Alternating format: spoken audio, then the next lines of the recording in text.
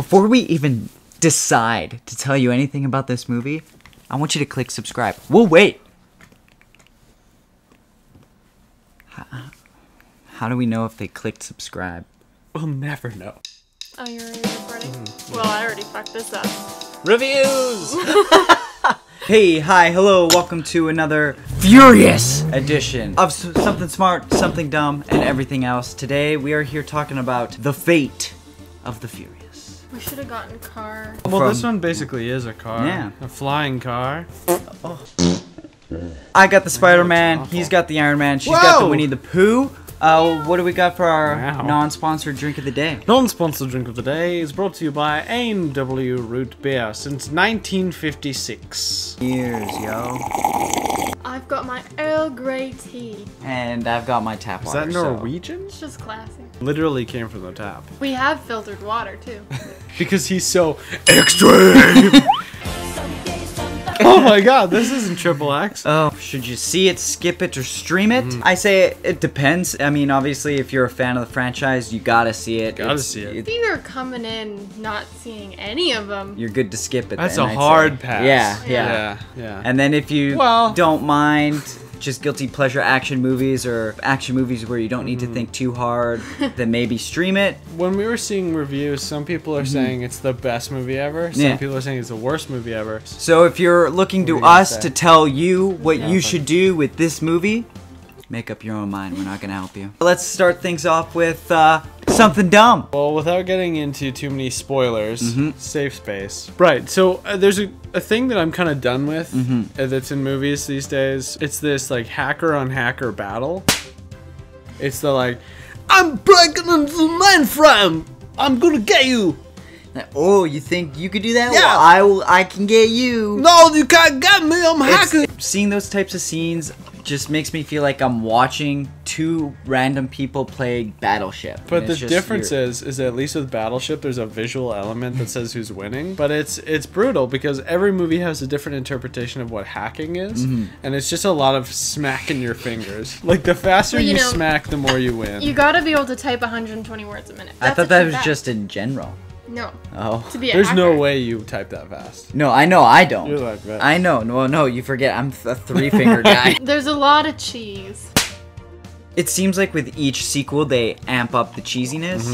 And that's something that, for me, watching it is definitely something dumb. But doing a lead into something smart, what makes this franchise almost watchable is almost how bad it can be, but still be enjoyable. And that's where the cheesy factor comes into it, where when Triple X came out, they were being cheesy on purpose and being like, hey, isn't this cheesy? And then you're like, no, don't wink at me. Like, just be cheesy. It's all about taking it deadly serious, and it's cheesy and it's funny because of how serious you are. Yeah, and then I was able to enjoy it a lot more. Yeah. I think the best thing that this movie does is it raises the stakes.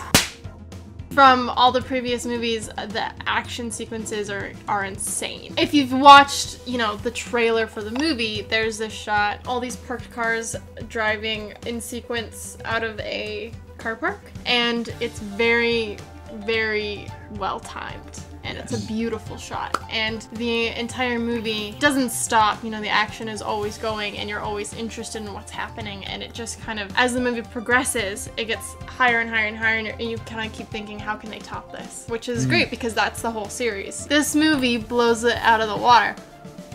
And, But I still will say, as a little caveat, caveat, just remember that the stakes are raised and they're definitely more serious than they've ever been, but it's still corny. So if you don't like corniness, the stakes are not raised in a way that you will enjoy. Everything else, it's been killing me. We did the entire franchise leading into this, and they have yet to say the word I'm waiting for them to say it, because then I know that's the peak of the franchise. Viewer challenge you. If you can find in any of the 8 Fast and Furious movies, if you can find that a character says the word one time in any of the 8 movies, and you gotta tag it with a clip. Yeah, we need proof of this. We will send you Cage's underwear in the mail. I was gonna say send them a pound of candy. We're already that's doing that given. for something else. Tie into our giveaway. When Like, we hit there you go. 100 subscribers, we're giving away a pound of candy. Yeah, we'll give you something. They've confirmed there's going to be a Fast and Furious 9 and 10, which the rumor is the final part of this Final franchise. chapter. Yeah, it's like the final trilogy. Oh my. Listen, the important thing to remember is they're going to make these until they lose money. And they say that they'll end them at 10, but... They may still be going when The Rock is in an old folks' home and it's like, time to bring back the and he rolls in just like with his oxygen tank. I was so against it until that moment. Because you know how Rogue One brought in Tarkin? What if the Fast and Furious franchise gets to the point where they bring back Paul Walker completely? I don't think they would, but like, could you imagine they get to that point? Like, that would be under something dumb. oh, what if they did? Follow me on this one. Yeah. What if they decide, just like Star Wars, they gotta go back. They gotta do the prequel to him becoming a police officer. So it's a younger Paul Walker. like a teenager, because he was already pretty young. Because then they could cast somebody else. Yeah. And then do his story, and then the movie ends with like CG him. Yeah. We gotta go back. That's how this franchise totally keeps going. Yeah, though. number 13. Then they'll have a whole origin story for Brian and an origin story for Dom. I just realized. You know what it is? You know what it is? Tell me more. It's not a movie, TV series. Picked up by Netflix. Oh my god. Each episode alternates back and forth between Paul Walker and Vin Diesel. But here's the thing. Ooh, I kind of like that actually. Yeah, and it goes back and forth about their upcoming, and it culminates with them becoming the people they are that leads into the first movie. Yeah. But here's the twist. They do the classic thing where they almost meet a lot of times. Yeah. And then every now and again, they do interact. But then you're like, wait, wouldn't they recognize each other? They're like, no, because they were young. Don't worry about it. It's the classic TV thing where they're like, no, you would have seen this. I will not be surprised that ends up happening, though. I hope totally there's a TV show. Yeah, I could totally see that. Yeah, you're welcome. I could work at a network and pump out terrible television. Lots of people would watch. I want the title to be O'Connor, the First Furious. I could see it being O'Connor. Yeah, I absolutely. Could see it being O'Onnor. Yeah. But then if you want to do the back and forth, then it can't be. Yeah. The O'Connor Toretto story. So, moving on.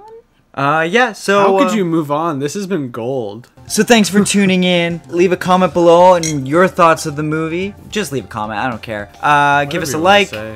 Subscribe. Share. You know, do all the YouTube things that you do on the YouTube, but do it for us. Yeah. You do it for everyone else, and it's our turn. Don't do it for yourself. Be fast and be safe.